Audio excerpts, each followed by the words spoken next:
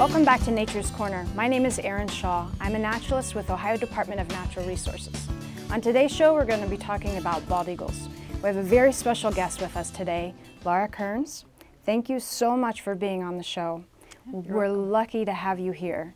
So tell us a little bit about your background and what you do now. Sure. Well, I'm currently a wildlife biologist for the Division of Wildlife. I focus on non-game bird species, so that means eagles, a variety of wetland bird species, forest birds. It's really quite a diversity that I work with and try to work with. And I've been in the field for about 20 plus years. I worked with a variety of species, including cranes and songbirds, as well as eagles. And I have a master's in resource ecology management and a PhD in wildlife science. Wow. So that's quite a dream job, to work with birds. And Yeah. so what else do you do? Did you say you were in a helicopter yesterday? Yeah, well, actually, just this past week, we've been flying the midwinter eagle surveys along with the midwinter waterfowl surveys for the state. So we fly all over the state and count waterfowl as well as eagles. And so yeah, we were flying actually through this area just a few days ago in the helicopter looking for eagles. That's awesome. Yeah. So you're based out of Columbus, right? Right. Mm-hmm. And what do you do with the research that you get? Yeah, so so with the eagles, one of the things we're trying to do is just keep monitoring them so we can keep track of their population. And this is data that will not only help us at the state level, but goes into national surveys of the birds. So yeah, everybody across the country has been doing midwinter eagle surveys the last week or so. So yeah, it's just to help keep track of the population. That's very good.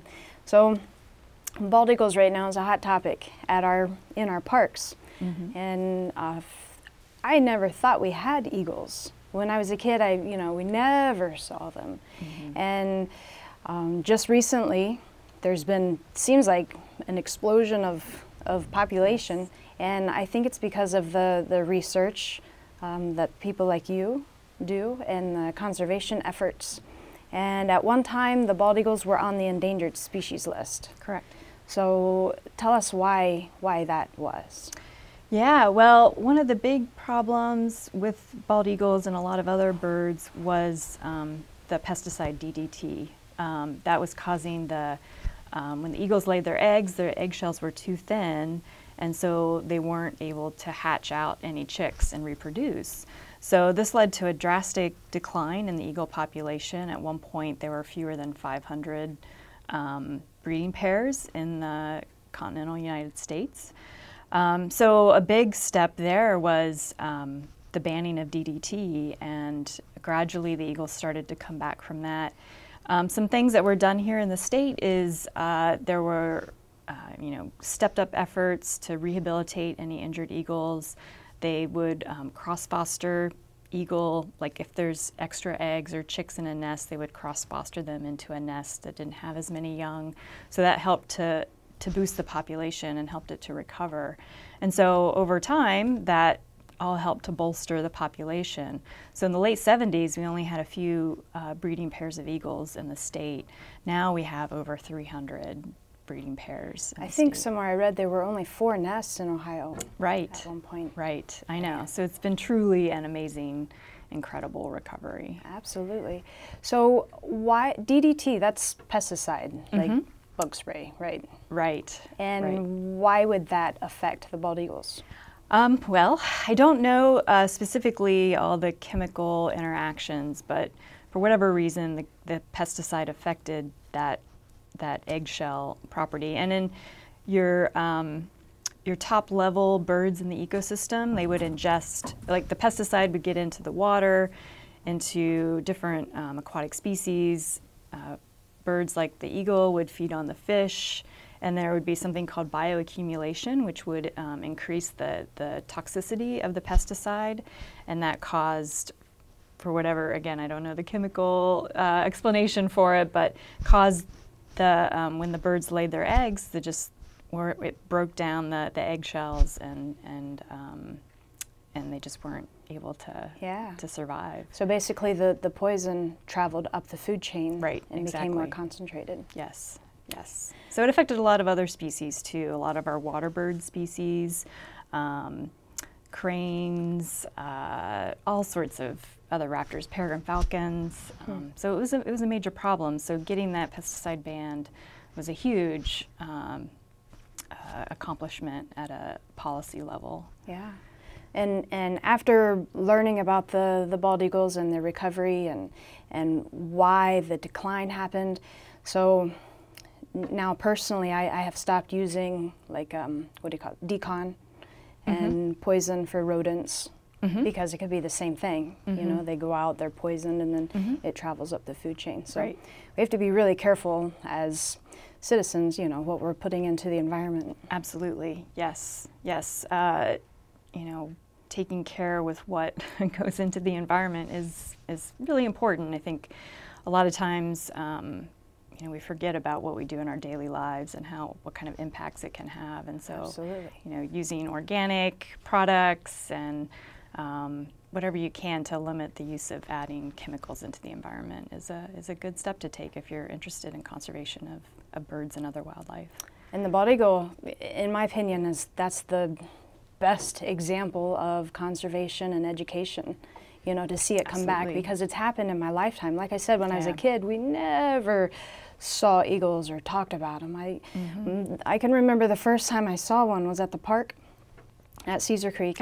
And I was actually opening the gate of the nature center, you know, and it swooped down right in front of me, and I'm like, oh, wow. It was so exciting. And we get visitors that call and say, oh, we saw one here, you know, so people are seeing them, and they want to report, you know, where and when, and it's becoming more frequent.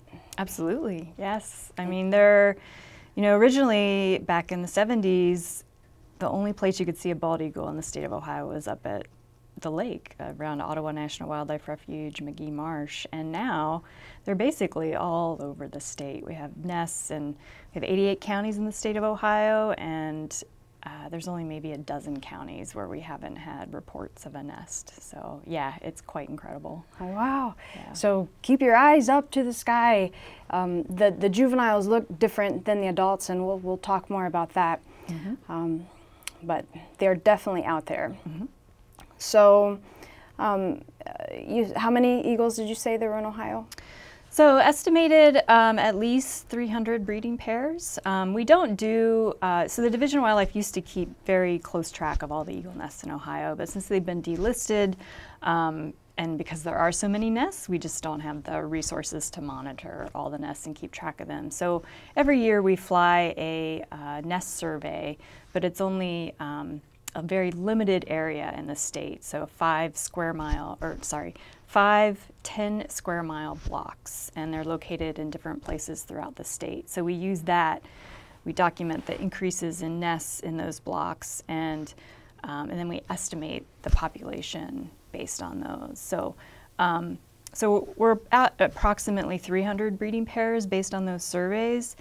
I suspect that there may be more than that, but it's again, we don't have an actual census of the nest. It's just a sample of all the nests in the area. Sure. So it's still, that's a lot. How exciting. Yeah, so that translates to at least 600 adults, plus there's all these juveniles and immature eagles floating out there. So, you know, maybe 1,000 eagles in the state, something like that. Wow. Yeah. It's incredible. So exciting. Yeah, yeah. And we'll talk with Bill Sheeman later on in the show, and he's going to talk more about the local nests that we have right here, but that you've got the more of a statewide perspective. So nationally, how many are there approximately? So they estimate that there's about 10,000 breeding pairs. So that's, you know, at least 20,000. I mean, there's tens of thousands of eagles just in the continental United States, the lower 48. Wow. Alaska has a lot of eagles, Canada. So yeah, there's a lot of eagles now compared to, you know, just 40 plus years ago. That's when they were listed on the endangered species list. Yes. So yes. What a recovery. Yeah. So are there still any threats today for the bald eagles? Yeah, there are still threats. So one of the big concerns is poisoning from lead, particularly if when something is shot using lead pellets and then it's maybe not retrieved, like a deer carcass or something like that. The eagles will come down. They're scavengers, so they'll forage on just about anything, and they can come down and they can accidentally ingest the lead pellets that were in the animal, and that can poison them. Just like lead is toxic to us as humans, it's also toxic to eagles. So that is a big concern, and so one of the things that's been put into place is the use of non-toxic shot for waterfowl or migratory bird game hunting. So that tries to help keep down the amount of lead going into the environment that these birds might encounter. So that's a concern. Another concern is collisions with human-made objects. So eagles, unfortunately, run into power lines fairly often. Other structures like wind turbines are a concern. And then, unfortunately, we have a lot of vehicle collisions. So if there's a carcass on the side of a road and an eagle is down feeding on it, sometimes they just don't realize that there's a car going by, and they end up getting hit. Especially the juveniles and immature eagles. They just don't have enough sense yet to avoid the road. So those are some major concerns. And then obviously, like habitat loss. I mean, for all wildlife, any loss of habitat is going to have an impact, and is still one of the major concerns for all wildlife species. Sure. So let's talk a little bit more about their habitat and their nesting season. Yeah, sure. So so eagles like to be around water. Fish are one of their preferred foods. So they like to be around water, so that's one reason we have them around Caesars Creek. So wetlands, rivers, big rivers especially, so the Little Miami, the Scioto River, the Ohio River are places where you can find eagles up along the lake. So those are all important to have water nearby. But then for nesting, they need to have a fairly mature tree because their nests are quite large. So a lot of times we'll see trees in some of your larger sycamore trees along the rivers, large trees on the edges of woodlots. Those are all kind of critical for nesting habitat. So what time of year do they start with their nesting? Yeah, well, here in Ohio, usually January is a key time where they're courting each other, they're starting to build their nests. We even see some birds starting to build nests or work on their nests in December, depending on the year and the weather. But they usually won't start laying the eggs until sometime in February. And again, depending on where you are in the state, they might start earlier down here in the southern part of the state and a little bit later up in the northern part of the state. And then the eggs will start hatching. They incubate for about 35 days. And then the eggs hatch, and the young will be on the nest for 10 to 12 weeks. So it takes a while for a chick to grow up into a fledgling eagle. And so then we'll start seeing fledgling eagles, as early as sometime in May, and then throughout the summer from May to July, depending on when the eggs were laid. So these are very hardy birds to lay their eggs in the coldest part of the year. Yes. But that, again, is why it's so critical. Everyone's interested in the eagles' nests. That's the first question I get. Oh, where's their nest? Like, no, I'm not going to tell you. Right. Yeah. Because people don't realize how sensitive and how critical it is for the birds, especially during this very cold time. Because when they lay their eggs, if you scare them off too long, the eggs will freeze, or if they're chicks, they'll die. Right. So it's they're federally protected. Correct. That's correct. They're both state and federally protected, even though they're no longer listed on federal or state endangered species lists. They still have protections. There's a federal law called the Bald and Golden Eagle Protection Act, which is specifically for eagle protection. One of the reasons is because the bald eagle is our national emblem. So there's specific protections for bald eagles, and that includes their nests. So So if you, so anybody who's harassing, taking, disturbing, is liable under federal law.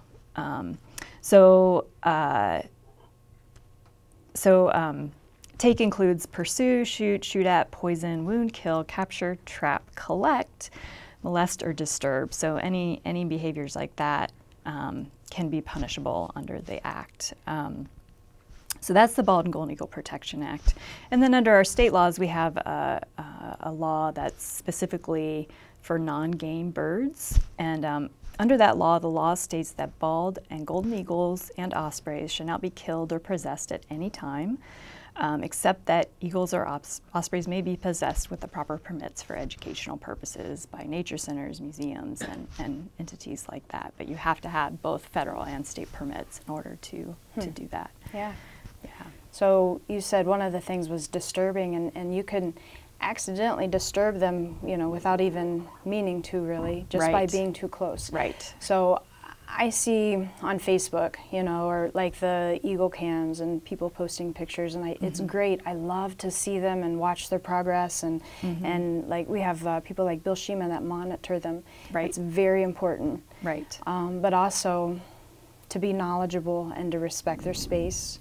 And you know, if you're taking pictures, like we've got some fantastic photos today for the show, and they're all very respectable photographers that know to use, you know, the big giant lenses and to not get too close. Right, exactly, yes.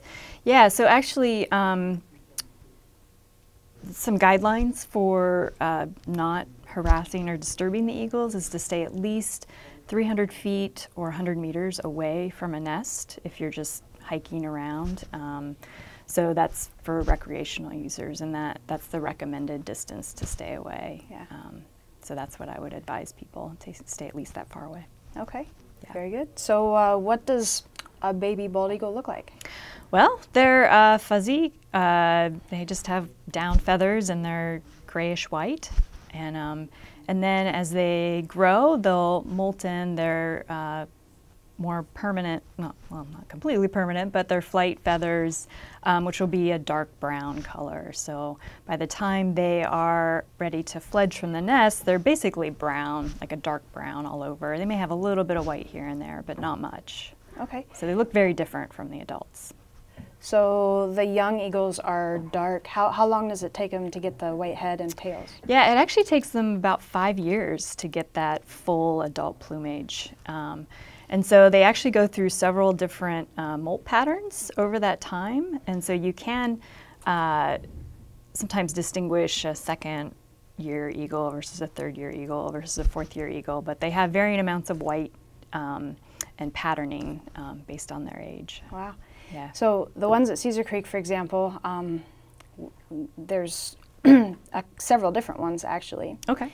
And I'm starting to be able to distinguish the difference by looking at them. You know, I use my binoculars, but I can tell, you know, the ones that are 5 or 6 years old, at least, they have different markings. It's subtle, but I'm starting to distinguish, and I'm like, oh, that's this one, and you know. Yeah, absolutely. I mean, yeah, they all have, you know, just like humans, they have their distinctive differences in plumage or eye color or you know, shape of their beaks, you know. So yeah, if you can get a good view through the binoculars, yeah, you can see some of those differences and definitely get to know them.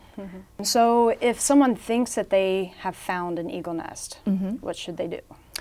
Well, don't go up to it and disturb it. Definitely keep your distance. If you can get a picture of it, and especially if you see the eagles in and around the nest, that would be great. We recently created a reporting website on our on the DNR's website where people can report eagle nests on there, and so that's really helpful because we can't go out and look for eagle nests on a regular basis. So it's kind of nice if people locate one, just so we have a record of it. So they can report that on the website, and you can even submit the photo to that, and that's the best thing you can do. And then we'll try to keep an eye on it. Okay, and so Last question, unless you have other things to add, is so what does DNR do to help protect the eagle nests? Yeah, well, like I said, they are protected under our state laws as well as the federal laws, so we help enforce those laws however we can. Our wildlife officers help with that. We continue the monitoring so we can keep track of the population and report those results. I mean, we do have a place on our website where we update the population status on a yearly basis. And then we share those with the Fish and Wildlife Service as well, so they can keep track of the populations. And they do reports every few years where they kind of publish what's happening with the population. And then, you know, whenever we have to do something on our wildlife areas, on our, like say, for example, we had a tree with an old eagle nest in it on a dike. And the nest wasn't active any longer, but we went through the proper procedures of, we had to get a permit from the Fish and Wildlife Service, and we took all the care to make sure that it truly was an inactive nest.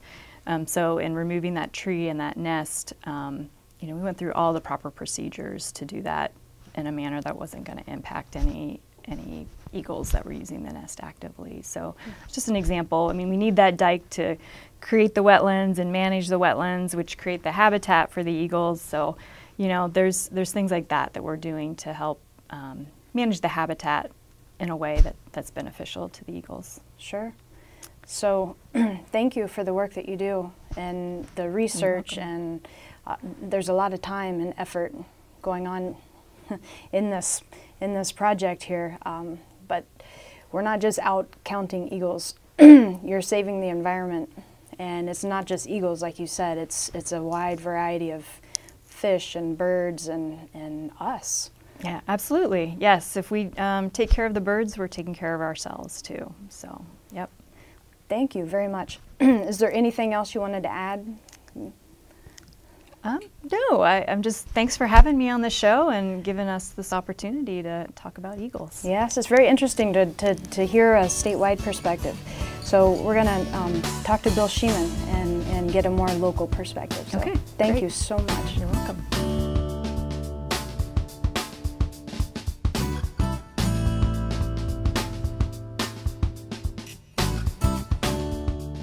We have Bill Sheeman with us on the show again today. Bill, it's been a pleasure knowing you for the last 10 years or so. I don't know how long. Actually, we recorded a show when the eagles were first starting to come back. I remember. I do too, and I'm so excited and to see the population grow. So tell us a little bit about yourself and how you got involved with this. Well, before I do that, I have to admit I was sitting off stage while you were recording the previous part of the program with Dr. Kearns, and we're so lucky to have her down here. I met her several years ago for the first time. I usually see her once a year at the Wildlife Diversity Conference that the Department of Natural Resources run in Columbus every year. So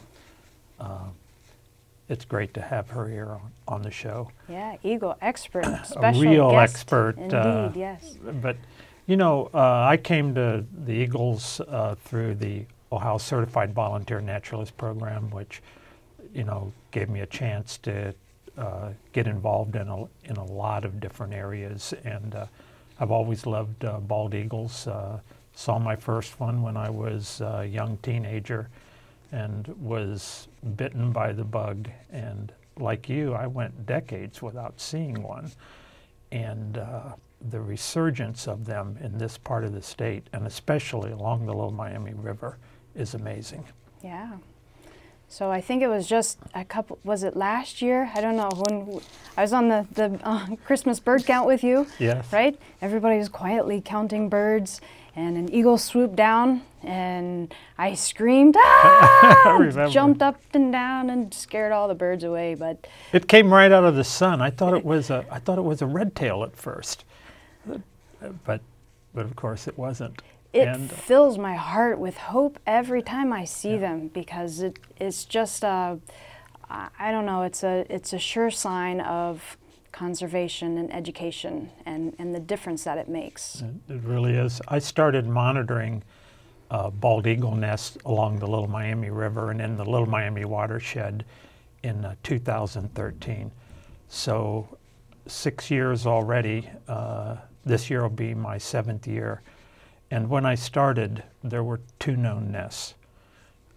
This year, I will be keeping my eye on 7 nests. Wow. It's just incredible. Right here in our what's local happening. area.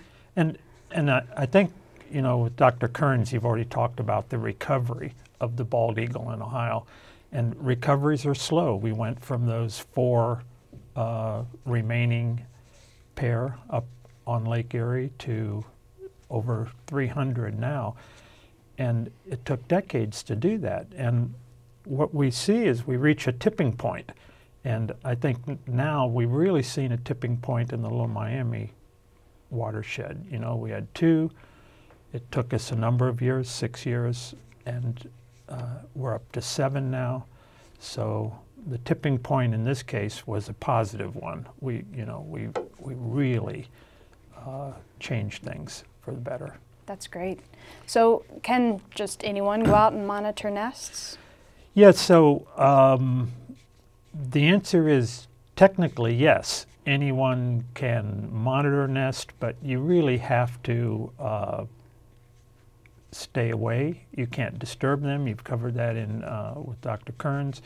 They're still protected by the Bald and Golden Eagle Protection Act and by other state law. The best thing to do for the general public, though, is to keep your distance. If you're close enough to a nest, if there's one in your area, observe it from a safe distance. Take your family and friends there and just spread the word, okay? Keep your distance, but spread the word and enjoy the wonderful sight. There are people who want to know how many eagles are fledged every year. The number of young eagles we fledge is really important. Down here in this part of the Little Miami watershed, over the past 6 years, we've fledged 27 eaglets. So 27 have been successfully raised and left the nest. That's just amazing.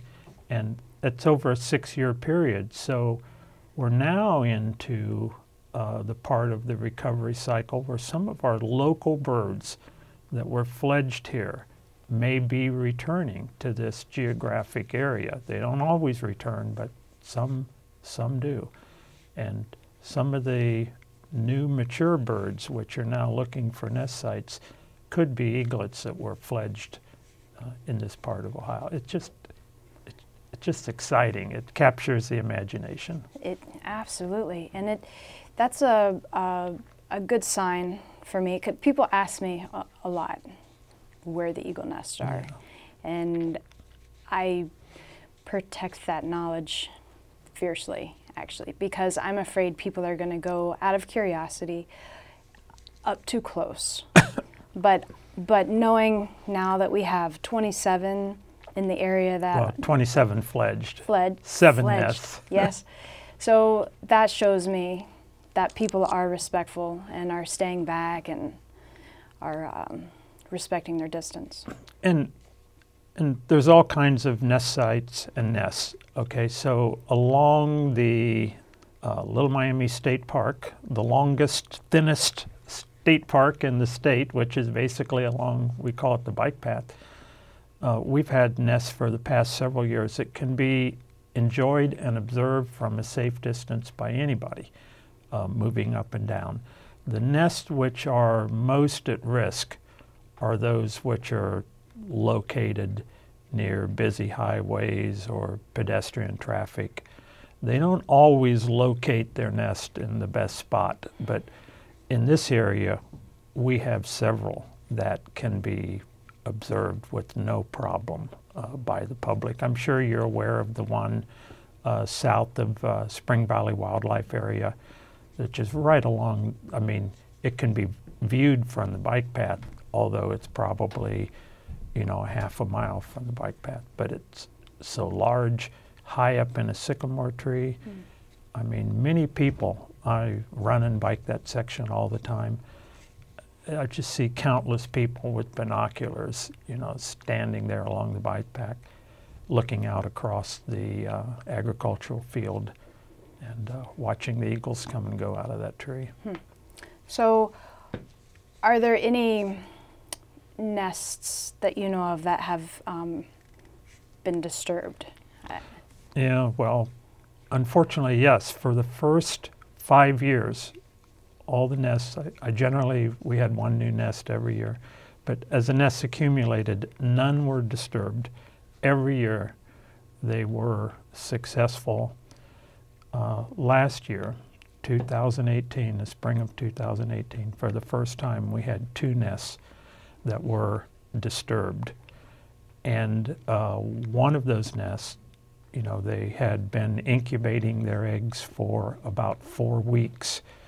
I think you covered earlier, it's a long incubation period, on average 35 days for a bald eagle. And it was reported that some 4-wheeler off-road vehicles were running around nearby that nest tree, and one night they didn't get back on the eggs and they lost them. And a similar thing happened, a similar situation with another nest happened, and they were dirt bikes. You know, the assumption is they were people that didn't know the nest was there. Both those situations have been reported to the Department of Natural Resources, and they either have or are in the process of contacting landowners and trying to do more local education. But it just goes to show, you know, after a string of successful years, at any time, those nests can be at risk if we have uninformed people. But Sure. they weren't disturbed on purpose, but it doesn't make any difference. You know, they didn't fledge any young. Yeah. So interesting. So it is very important Absolutely. to monitor them and to protect them. Yep. And we can definitely see the success story, you know, here locally and nationwide. Yeah, locally I mean, the last couple of years we've got a new nest site every year. I mean, so that's how we're up to 7 now. And like I say, some of these can be observed with no risk to the bald eagles at all. Yeah. And other ones, kind of like you say, other ones we keep them quiet because we don't want they're in risky locations, and you know, we want them to be successful. Yes, absolutely. So if you want to see a bald eagle, you can go to any of our watershed areas. So we've got Little Miami River, Caesar Creek State Park, Cowan Lake State Park. I see them almost, not every day, but almost every day. Almost every day. I mean, you and I are tuned to them. So, I mean, we're looking up and we're able to differentiate a vulture from a bald eagle from a red-tailed hawk. But there's so many now that if you get outside in the Caesars Creek area, Little Miami State Park area, Spring Valley Wildlife Area is a terrific chance, and you've never seen a bald eagle, just get out there and spend some hours. I guarantee you will see one of these magnificent birds overhead. So at Caesar Creek, a lot of people ask me, so you can see them at the southern part of the lake near Wellman, you know, flying around. Yep. And also towards the campground, I see them up there a lot too. Yep. And yep, they have a lot of good areas to hunt around here. I mean, Caesars Creek is a very sizable lake. The Little Miami River is so healthy these days. I mean, the water quality has been improving in the Little Miami River for over 50 years now. And it's one of our state and national scenic rivers, so it gets a lot of attention. So it's been a magnet. The Little Miami River and Caesars Creek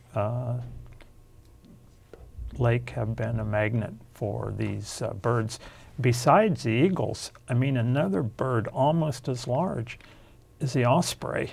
which some people refer to as a fishhawk. We've had tremendous recovery of osprey. You and I have talked several times. There are an equal number of osprey nests. You have some right on state property down there, and these birds are so big. It's so neat to see them. The bald eagle, do you know how big the wingspan is? I don't know, 6 feet at least. Yeah, even larger. You know, you can 6 to 7 feet. The amazing thing is the bald eagles have a long history of stealing food from osprey. And osprey are very large, but they're no match for a bald eagle. Yes, when we go canoeing, I see them up in the sky fighting back and forth. One will catch, and the fish will drop, and then the eagle swoops around, and it's incredible. Yeah, it's a typical thing you see, and again, it's another great reason to get outside in these state parks we have down there, because we have a rich population now of osprey and bald eagle. The bald eagle are here basically year-round unless we have a severe winter, and then they will migrate far enough south to have enough food to get through the winter. But generally speaking, the bald eagles are here year-round. Where the osprey, you know, they arrive sometime in April, and by the end of the summer, they're headed south. Okay, so they don't overwinter here, but during the summer, both of those huge raptors are in our skies, and so I encourage you guys to learn how to identify it at a distance by the silhouettes and by their sounds. Yep. The osprey and a bald eagle and a vulture, because a baby of juvenile bald eagle looks very similar to a vulture, except for their flight pattern and their wing shapes and their tails and their heads. The shape is different, but you have to be attuned, you know, but that's why I see them, is because I can tell the difference. Yeah. Yeah, the sound, especially the eagle sound, it's not exactly a beautiful opera or it's almost a cry or a scream. Yes, it's like a beep, beep, beep, beep. It's not the thing you hear on TV, that majestic psh. Yes, that's the red-tailed hawk. So televisions put some their own spin on the bald eagles, and it's confused some people, I think. Yeah, I think so. But I mean, those are things you learn from being outside, and we can't blame everything on television and movie producers, but yeah, so they're noisy. So the bald eagles are really noisy. They're noisy around their nest. They get excited when they're around other bald eagles that may or may not be their mates, and this time of year, if there are any juveniles still left around the nest site, they're getting their walking papers. You know, they're no longer welcome, because the eagles in our area are becoming nest-centric now. They're back around their nest tree, and they don't want Junior around now. They're ready to raise their next next group. So the population of eagles and osprey and all these birds in our areas is a testament, I think, to the OCVM program and the education and the watershed, the cleanliness of our area. So thank you, Bill, for what you're doing, and for Laura, and all of the citizen scientists that are out there that do care. It's making a difference. Thanks for inviting me here today. Yes, thank you. So that's it for today's show. If you'd like more information, you can check us out online at ohiostateparks.org, and we'll see you on the trails.